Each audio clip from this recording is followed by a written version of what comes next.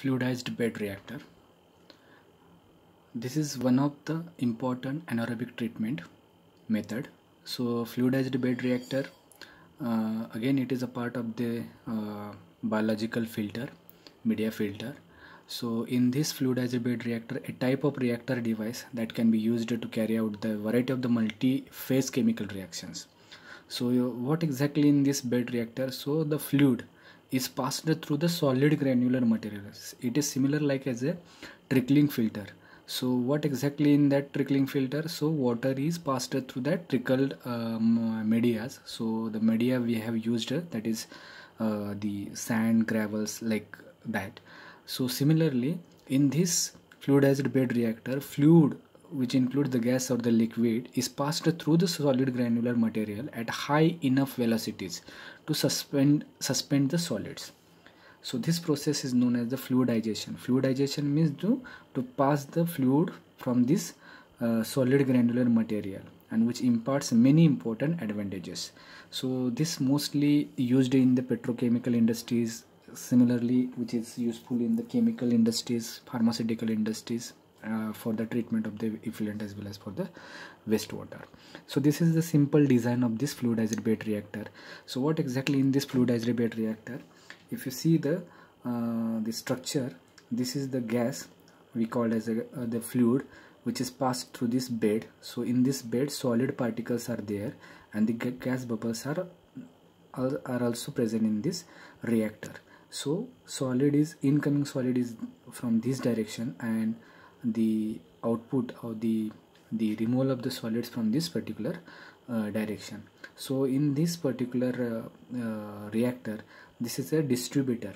So through this distributor, the whatever incoming gas or the fluid is coming, so that can be distributed through this distribution channel. So in this distribution channel there are some nozzles, so similar size shape of the nozzles, so that distributes, that discharges the gas as well as the fluid from this distributor's channel.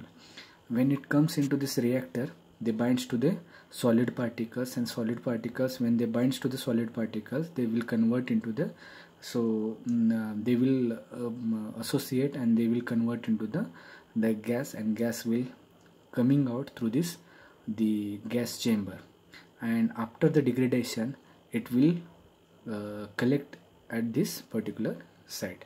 So this is the simple diagram of the fluidized bed reactor. So what is the advantages or merits of this fluidized bed reactor?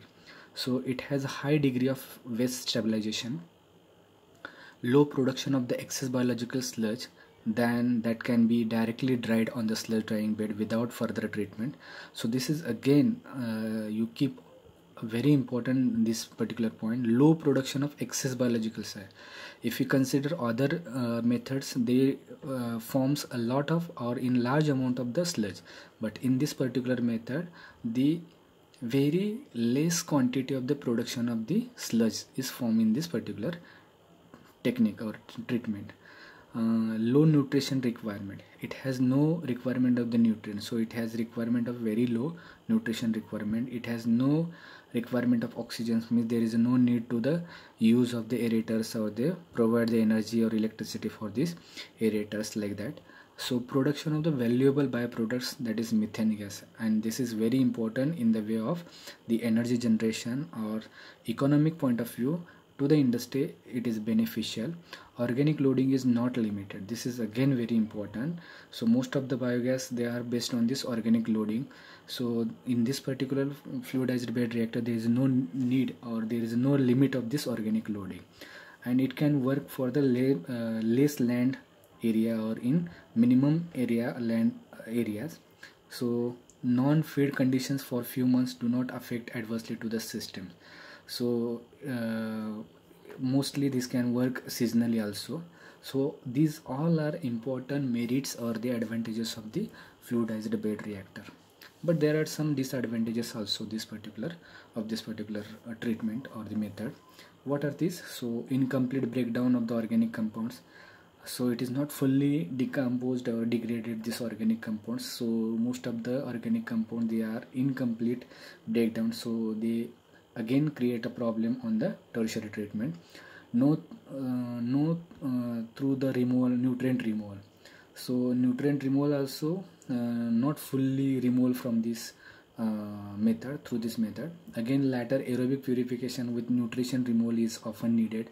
So if the nutrients are not removed properly or 100%, then you have to apply the aerobic purification system, and through this aerobic purification systems you can remove the nutrient which is in the form of nitrate phosphate sulfate, mostly present in the sewage as well as in the industrial effluent. Most efficient purification in the mesophilic range, that is 30 to 37 degrees centigrade, and this is the important thing of this reactor. So this maintain the temperature is very difficult in the reactors, whereby the influent must be heated in most cases. What happen by external temperature condition and the internal temperature condition, if it is imbalance, then you have to the balance the temperature, so that the microorganisms, they will survive at this particular temperature.